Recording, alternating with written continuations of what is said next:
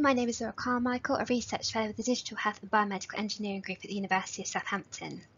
In this brief presentation, I'll be giving an overview of work on developing a partially automated approach to privacy risk assessment for use of AI in healthcare. So, let's start with the challenge we're aiming to address. Ensuring high standards of stewardship and governance of AI in healthcare is vital. AI-based technology need to be safe, secure, rights-respecting, beneficial and endorsed by communities they intend to serve. Of course, the hope is that through increased use of trustworthy AI, there'll be greater enhancements of public health and personalised care. Take, for instance, how AI-based technologies may help clinicians to diagnose patients more quickly or predict progression of disease. To do this, typically what's required is representative population data from multiple sources, including data from our health and social care records, as well as the data we may individually generate from our wearables and other monitoring devices. Yet, we also know that growing application of AI in health and social care also presents risks to individuals, communities and groups of people and wider society. Against this backdrop, a key issue is how we can support organisations making decisions about sharing and providing access to sensitive data for AI-enabled health and social care services.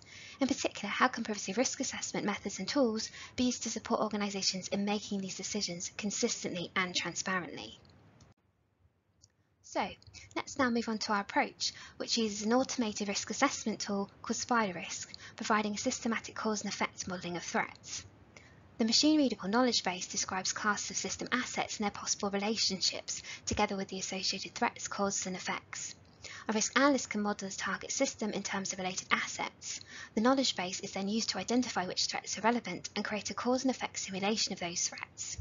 After the software has found the threats and computed the risk levels, the end user is then able to explore the threat graph and select control options. Just as an example, here's a screenshot from the SpiderRisk System Modeler.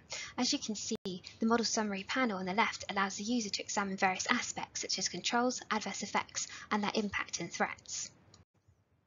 For further illustration, as part of previous work, a system model was created based on a real-world use case for a complex discharge project scenario involving cross-domain linkage of health and social care data.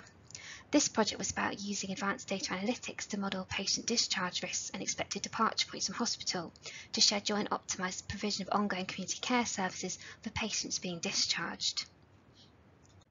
We've so far spoken about organisations, but what about individuals, such as those who may be generating personal data themselves?